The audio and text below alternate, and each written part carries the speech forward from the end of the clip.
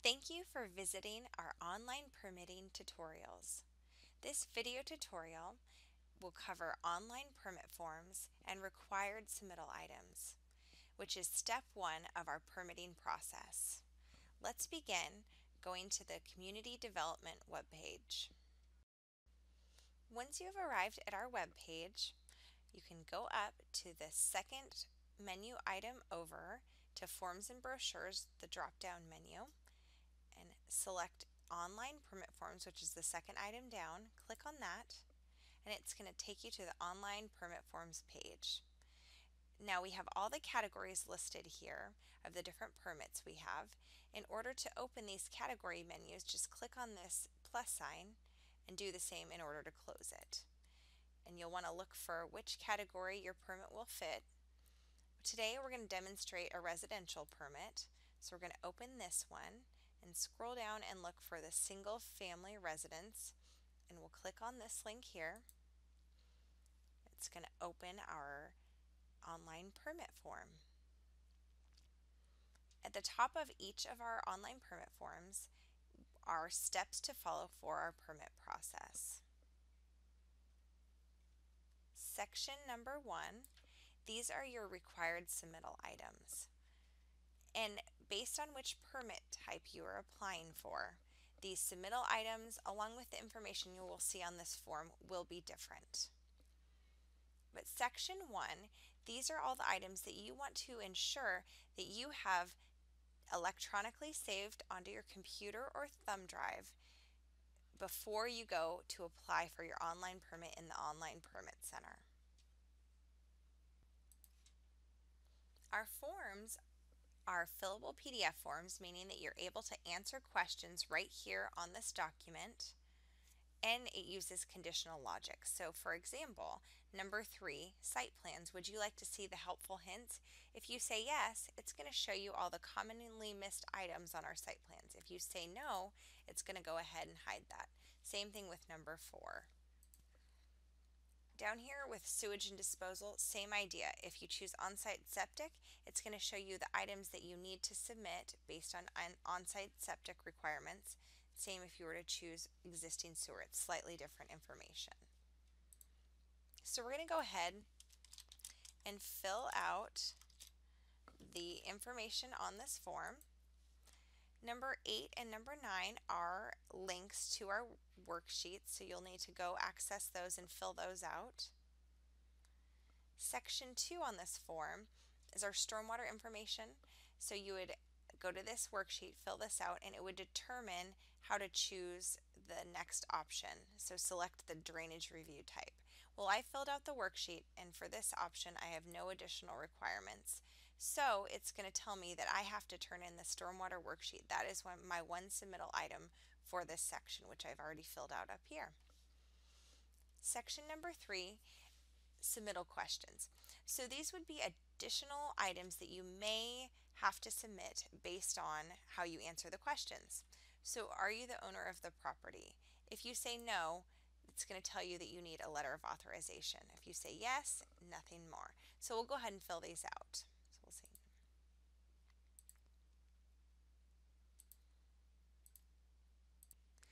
This last section here for submittal requirements are additional reports that may be required based on site conditions.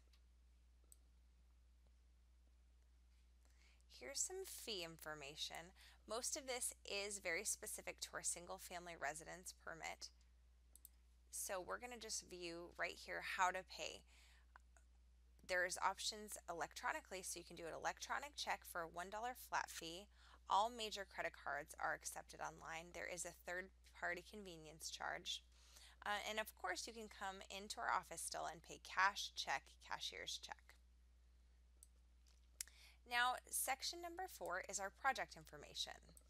So this very first one is your email address. And you want to make sure you enter in the email address that you want this form sent to, because once we complete it, we are going to go ahead and email it to ourselves and electronically save it. Right here I'm going to enter my parcel number, and I do want to note that every question that has a red asterisk by it Those are questions that you will have to fill out. It won't let you through the application unless you fill those out. So I did my homework and had my parcel number ready, but if you need help locating your parcel number, we do have these helpful hints along here. So if you say yes, it will tell you exactly where to go to locate our parcel search. And then you just keep answering the questions that are applicable to your specific permit form. And drop down for the state. So you'll just go through the project information section and fill out all the applicable things to your project.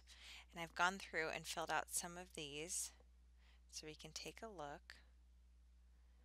Our building square footage, so this would be the different sections of your home for this permit type, where you just enter in the square footage for each area.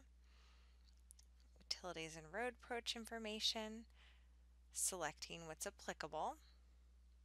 And we do have some mandatory fields right here. We do have some areas in which we are just providing information, so make sure you read because they are helpful and important notes for you to see. Lender information, if it does exceed the $5,000, you can provide lender contact information right there.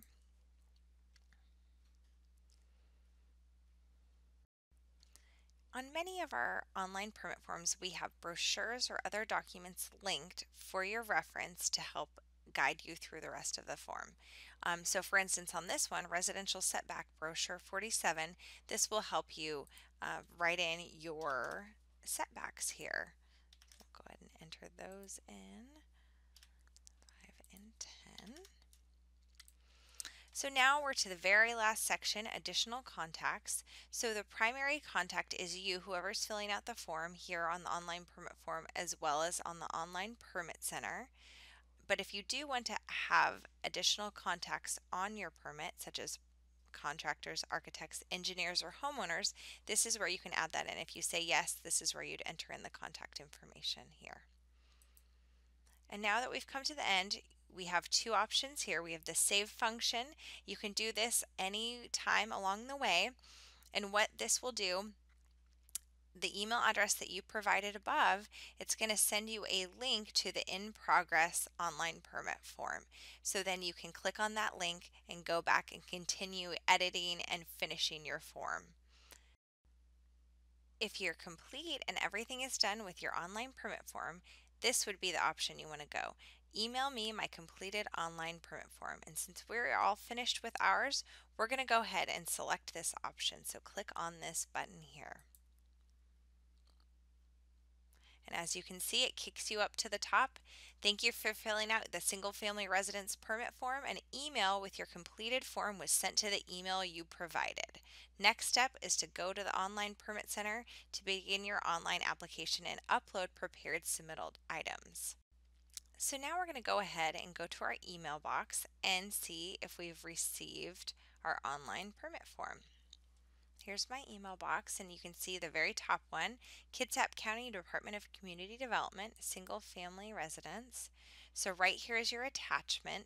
So you can either right click and save it this way, or you can go ahead and click on it twice, which opens the document. So you'll see your completed form here, and then we're going to go ahead and save. So we'll do save as. We'll go into our desktop. You can choose wherever you'd like to. And I'm going to say Marshall Home form, and then I'm going to go ahead and hit save, and it's going to save my PDF on my form. And now we can go ahead and look at our form again, make sure we have all the steps correct. So we've accessed and completed the form and saved it onto our computer. Now we're going to review it, make sure, identify and gather all required submittal items from our PDF. So this would be when you would want to go to your required submittal items and go gather your site plans, construction plans, sewage disposal information from the health department, energy code worksheet, and stormwater worksheet. So you want to ensure that you have all of those electronically saved before you go on to step number 4, which would be going in and logging into the online permit center and beginning your online application. One note, if you do not receive the email of your completed online permit form, make sure to check your junk or spam mail, and if you still don't see it, please give us a call. Once you have all your submittal items saved onto your computer or on a thumb drive, go ahead and access our online permit center right here.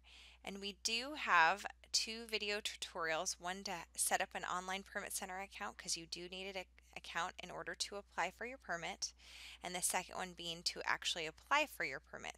So please see our other online video tutorials. Thank you for visiting our online permitting video tutorials. Please let us know how we can help you along the way.